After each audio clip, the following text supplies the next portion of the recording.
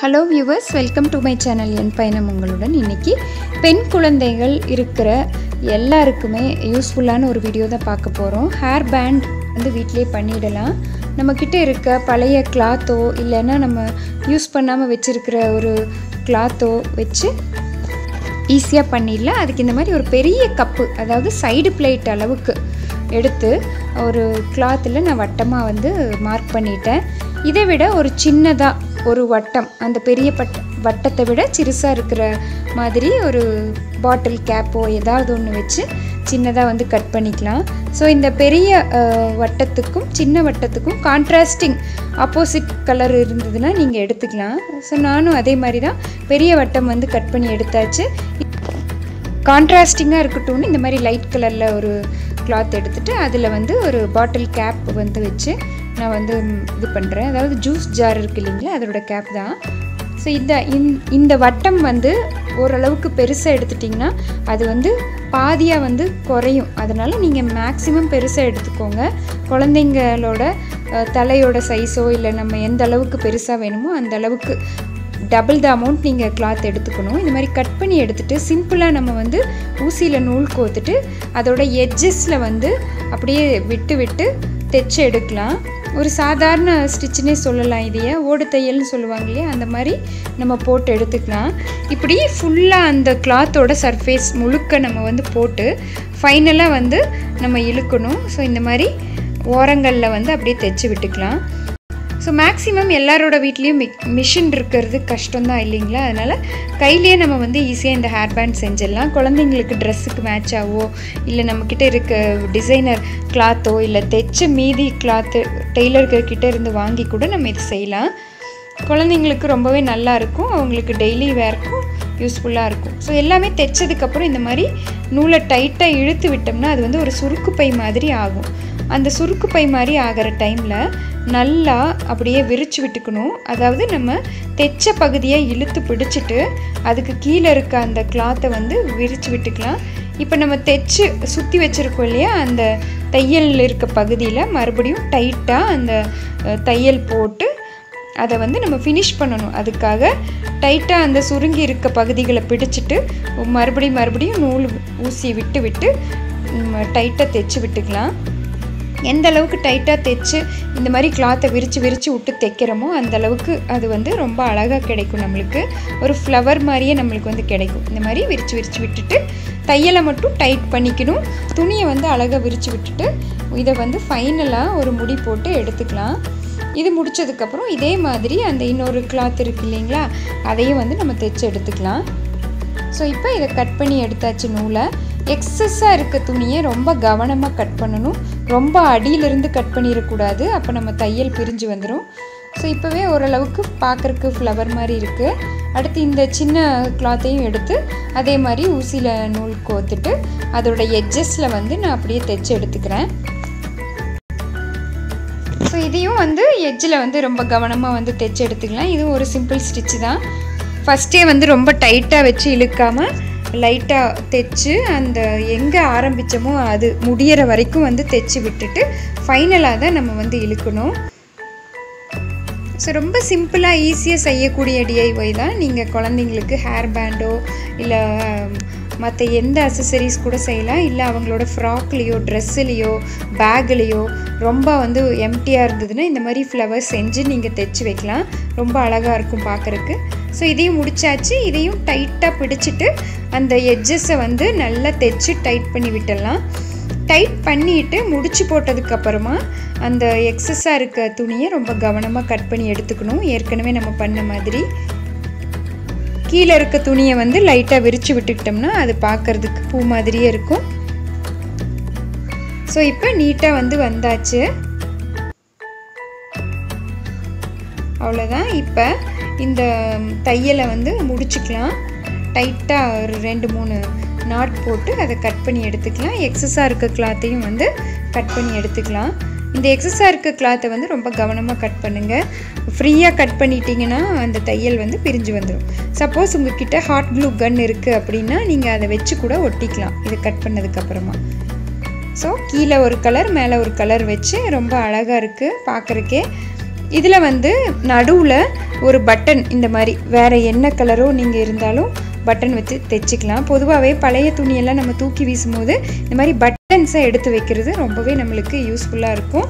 எங்கே நம்மளுக்கு தேவையோ இல்லை டெக்கரேட்டிவ் ஐட்டம்ஸ்க்கோ மற்ற பர்பஸ்க்கோ நம்ம இந்த மாதிரி யூஸ் பண்ணிக்கலாம். பட்டனையும் சேர்த்து வச்சு டைட்டாக கீழே வச்சு தைச்சிக்கலாம். இதோட நம்மக்கிட்ட இருக்க அந்த 10 ரூபீக்கு கிடைக்கும் இல்லையா அந்த பேண்டு, ஹேர் பேண்ட், அதை இருந்ததுன்னா அதோட சேர்ந்து வச்சு நீங்கள் தைச்சி எடுத்துக்கோங்க. ஸோ அவ்வளோதான், நம்மளோட அழகான இந்த பேண்ட் வந்து ரெடி ஆகிடுச்சு. இதோட கிளிப்பில் கூட நீங்கள் அட்டாச் பண்ணி யூஸ் பண்ணலாம்.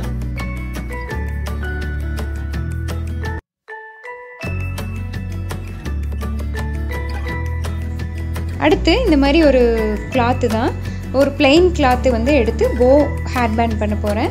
இது வந்து டபுள் கிளாத்தாக எடுத்திருக்கேன். ஃபஸ்ட் இந்த மாதிரி 2 எட்ஜஸ்லேயும் மடிச்சுக்கிட்டு, இது ஏற்கனவே தைச்சிருக்கனால நான் தைக்கல, நீங்கள் தையல் இல்லாமல் இருந்தால் தைச்சிக்கோங்க. மடித்து விட்டுட்டு மறுபடியும் இந்த மாதிரி சைடில் நடுவில் வர்ற வரைக்கும் 2 சைட்ஸையும் மடிச்சுட்டு இந்த மடித்து வச்சுருக்க அந்த சைட்ஸை வந்து சேர்த்து ஒரு தையல் போட்டுக்கலாம். ஏன்னா இது தையல் போடாமல் இருந்தோம்னா நம்மளுக்கு போ வந்து ரொம்ப நாளைக்கு நிற்காது, ஈஸியாக பிரிஞ்சு வந்துடும். குழந்தைங்க யூஸ் பண்ணுறதுனால கொஞ்சம் டைட்டாக வந்து இதை தையல் போட்டுக்கலாம். ஒரே ஒரு பகுதியை மட்டும்தான் நான் தையல் போட்டேன். முடித்ததுக்கப்புறமா இப்படி நடுவில் மிடில் பார்ட்டில் கை வச்சு மடித்தோம்னா அழகாக இந்த மாதிரி மடிப்பு விழுகும். அந்த மடிப்பு கலையாத மாதிரி நம்ம நீட்டாக ஊசி நூல் வச்சு தைச்சி விட்டுக்கலாம். ஸோ இந்த மாதிரி தைக்க பார்த்தீங்கன்னா அந்த ஃப்ரில் மாறுச்சுன்னா நீங்கள் அட்ஜஸ்ட் பண்ணி தைச்சிக்கோங்க. ஒரு 4-5 தையல் போட்டு அந்த இதை வந்து ஃபினிஷ் பண்ணிக்கோங்க. அடுத்து ஹேர் பேண்டு தேவைன்னா பேண்டில் எடுத்து வச்சு தைச்சிக்கலாம். இல்லை கிளிப்பில் வைக்கணும் அப்படின்னா நீங்கள் கிளிப்பு வச்சு கூட ஒட்ட வச்சுக்கலாம், இல்லை தைச்சிக்கலாம். இப்போது அழகாக இப்போ கிளாத்து பிளெயினாக இருக்கனால கலர்ஃபுல்லான ஒரு ஸ்டோன் பட்டன் வச்சு நான் தைக்கிறேன். கிளாத்து வந்து ரொம்ப கிராண்டாக இருந்தால் பிளெயினான பட்டன் வைங்க, ரொம்ப அழகாக இருக்கும்.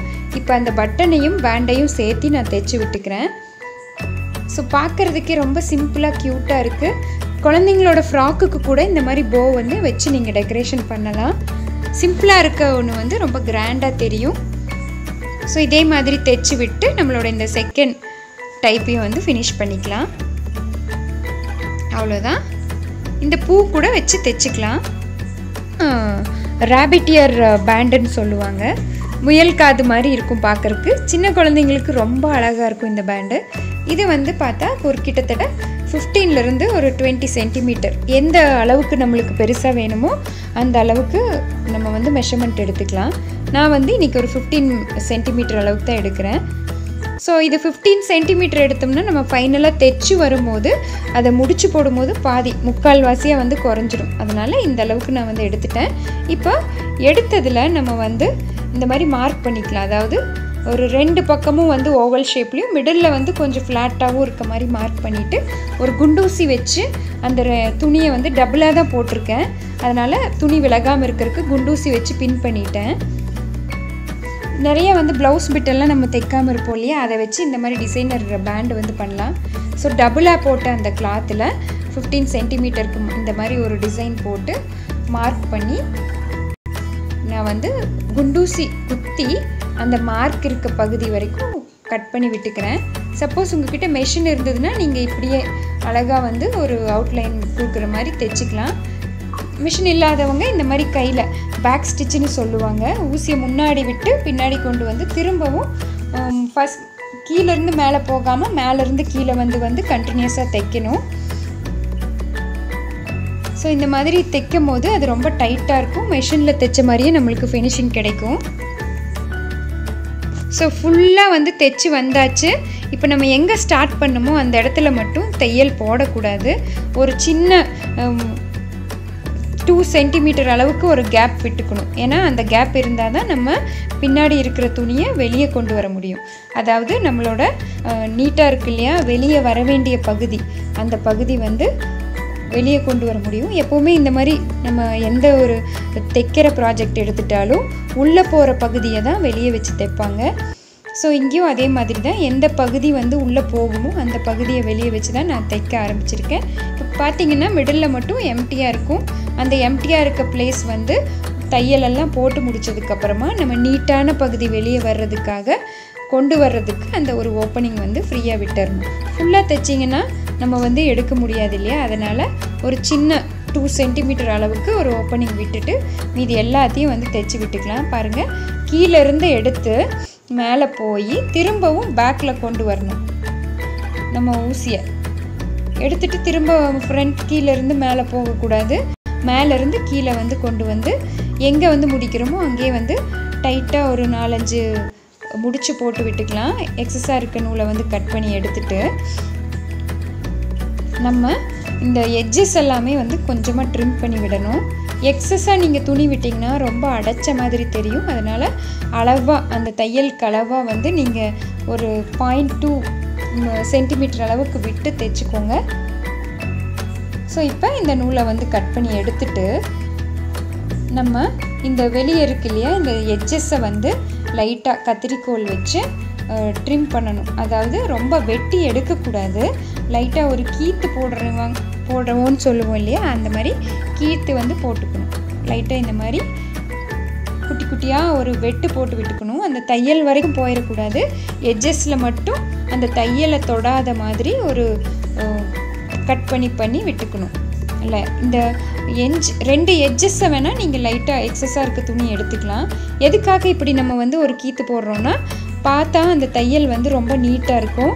இது போடாமல் விட்டோம்னா அங்கங்கே தூக்கிட்டு ரொம்ப அசிங்கமாக தெரியும். அதனால தான் இது போடுறோம். இப்போ நம்ம அந்த ஃபஸ்ட்டு எட்ஜிலிருந்து இங்கே கீழே எடுக்க ஆரம்பிச்சிடலாம். இப்படி ஏதாவது ஒரு பென்சிலோ இல்லை ஊசியோ வச்சு லைட்டாக இப்படி உள்ளே குத்தி விட்டோம்னா ஈஸியாக வந்துடும். அந்த ஓட்டை வழியாக எடுக்கும் போது ஈஸியாக வந்துடும். வராத பட்சத்தில் திரும்பவும் பென்னோ பென்சிலோ இல்லை இந்த மாதிரி ஒரு ஊசியோ எது வேணால் வச்சு நீங்கள் இழுத்து விட்டுக்கலாம். ரொம்ப கேர்ஃபுல்லாக இழுக்கணும், இந்த தையல் வந்து பிரிஞ்சு வராத அளவுக்கு எடுக்கணும். ஸோ இதே மாதிரி இன்னொரு பகுதியையும் எடுத்து விட்டுக்கலாம். லைட்டாக அப்படியே வந்து விரலை வச்சு தள்ளி விட்டுட்டு மறுபடியும் அந்த ஊசி வச்சு நான் வந்து வெளியே எடுத்து விட்டுக்கிறேன். எடுத்து விட்டதுக்கப்புறமா நீங்கள் தேவைப்பட்டால் மெஷின் இருக்கிறவங்க ஒரு தையல் போட்டுக்கலாம். அவுட்லைன் மாதிரி தையல் போட்டால் ரொம்பவே பர்ஃபெக்டாக இருக்கும். அப்படி மெஷின் இல்லாதவங்க நீங்கள் வந்து ப்ளைனாக அந்த ஓப்பனிங் விட்டோம் இல்லையா, அதை மட்டும் தைச்சி விட்டுக்கலாம். மிஷின் இல்லாதவங்களும் நீங்கள் தேவைப்பட்டால் தைச்சிக்கலாம். இப்போ அயன் பாக்ஸில் ஒரு தடவை தேய்ச்சிட்டு தைச்சோம்னா அந்த ஃபினிஷிங் வந்து ரொம்பவே நல்லாயிருக்கும். இது வந்து ஒரு பாலிஸ்டர் கிளாத்துங்கிறதுனால நான் வந்து தைக்கலை. இப்போ கையில் தைக்கிறதுனால நான் வந்து ஃபுல்லாக அவுட்லைன் கொடுக்காம ஓப்பனிங் விட்ட பகுதியை மட்டும் நான் க்ளோஸ் பண்ணிக்கிறேன். இந்த ஓப்பனிங் வந்து வெளியே இருக்க பகுதியை நம்ம திரும்ப எடுக்கிறதுக்காக தான் வந்து விட்டு வச்சுருந்தோம். ஸோ அதை வந்து நல்லா டைட்டாக க்ளோஸ் பண்ணிக்கலாம். அவ்வளோதான், க்ளோஸ் பண்ணி நாட் போட்டு முடிச்சாச்சு. இப்போ கட் பண்ணி எடுத்துகிட்டு எந்த பேண்டில் நமக்கு வந்து தேவையோ அந்த பேண்டில் வந்து இதை வச்சு சுற்றி விட்டு அந்த மிடில் பீஸ் இருக்கு இல்லையா, அந்த பகுதி வரைக்கும் இழுத்து விட்டு ஒரு முடிச்சு போட்டு விட்டோம்னா போதும். நல்லா டைட்டாக அந்த முடிச்சு போட்டு ஒரு 2-3 தடவை திருப்பி விட்டுக்கணும் இந்த மாதிரி. அப்போ தான் அது அழகாக பார்த்திங்கன்னா முயல் குட்டி காது மாதிரியே இருக்கும். குழந்தைங்களுக்கு ரொம்பவே அழகாக இருக்கும். போனி போடும்போது ரொம்ப நீட்டாக அழகாக இருக்கும். ஸோ இந்த ஈஸியான பேண்டை வந்து நீங்கள் ட்ரை பண்ணுங்கள். ஸோ இந்த முடிச்சு வந்து டைட்டாக போட்டு நல்லா திருப்பி விட்டுருங்க. கிளிப்பில் கூட நீங்கள் இதை வந்து பண்ணலாம், ரொம்ப நீட்டாக இருக்கும். ஸோ அவ்வளோதான், முடிஞ்சுது.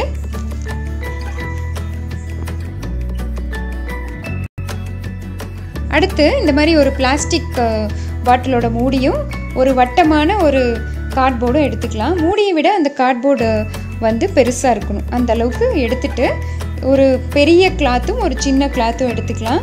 பெரிய கிளாத் வந்து இந்த மாதிரி அந்த வட்டமான கார்ட்போர்ட் பீஸுக்கு பொருந்துகிற மாதிரி இருக்கணும்.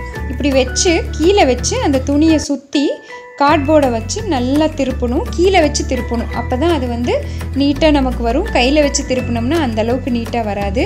எவ்வளோ டைட்டாக முடியுமோ அவ்வளோ டைட்டாக அந்த துணியை சுற்றி விட்டுட்டு இந்த மாதிரி ஊசி நூல் வச்சு நல்லா தைச்சி விட்டுடலாம். தைச்சி விட்டதுக்கு அப்புறமா நம்ம வந்து நல்லா ஒரு 5-6 தடவை மறுபடியும் நூலை வச்சு சுற்றி முடிச்சு போட்டு எடுத்துக்கலாம். அதுக்கப்புறமா இந்த எக்ஸஸாக இருக்குது இல்லைங்களா, அந்த துணியை வந்து நம்ம கட் பண்ணி எடுத்துக்கலாம். ஏன்னா அந்த துணி இருந்ததுன்னா ரொம்ப அசிங்கமாக இருக்கும். எடுத்ததுக்கு அப்புறமும் மறுபடியும் ஒரு முடிச்சு போட்டுக்கலாம். அதே மாதிரி இந்த பாட்டிலோட கேப்பையும் துணியில் வச்சு நல்லா சுற்றி விட்டுக்கலாம் டைட்டாக. இதையும் வந்து நம்ம ஊசி நூல் வச்சு நல்லா டைட்டாக முடிச்சு போட்டு எடுத்துக்கலாம்.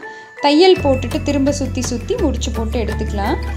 சப்போஸ் உங்ககிட்ட ஹாட் க்ளூ கன் இருந்ததுன்னா இந்த தையல் முடிச்சதுக்கப்புறமா நீங்கள் டைரெக்டாக ஒட்டிக்கலாம்.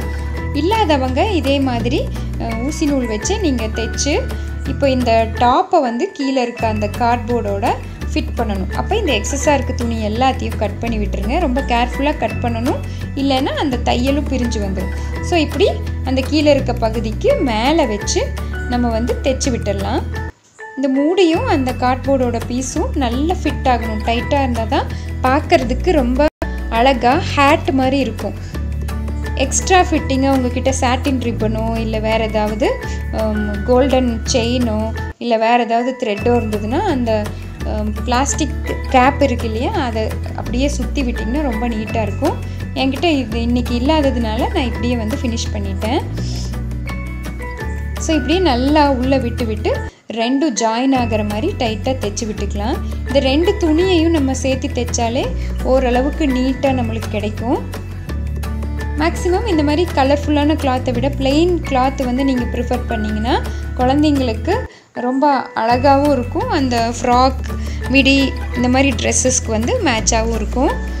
ஸோ அவ்வளோதான், நம்மளோட ஹேட் வந்து ரெடி ஆகிடுச்சு. இதை வந்து கிளிப்லேயும் நீங்கள் குத்திக்கலாம், இல்லைன்னா பேண்ட்லையும் வந்து வச்சுக்கலாம். இன்றைக்கி வந்து நான் பேண்டோட அட்டாச் பண்ணுறேன். ஸோ இந்த எந்த பேண்ட் வேணுமோ அந்த பேண்டு வச்சு நம்ம வந்து தைச்சிக்கலாம். 10 ரூபி வந்து இந்த மாதிரி பேண்டு கிடைக்கும். அந்த பேண்டை வாங்கி நம்ம க்ரியேட்டிவாக இந்த மாதிரி வீட்லேயே ஹேர் பேண்டோ கிளிப்போ எதுனாலும் நம்ம வந்து பண்ணிக்கலாம்.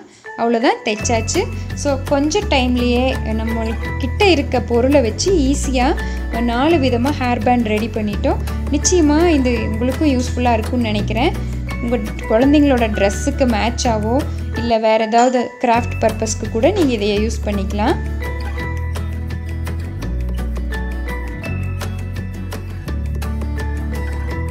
ஸோ இந்த வீடியோ உங்களுக்கு பிடிச்சிருக்குன்னு நினைக்கிறேன். கண்டிப்பாக பிடிச்சிருந்தால் லைக் பண்ணுங்கள். திரும்ப இன்னொரு யூஸ்ஃபுல்லான வீடியோவில் உங்களை நான் மீட் பண்ணுறேன். தேங்க்யூ ஸோ மச் ஃபார் வாட்சிங்.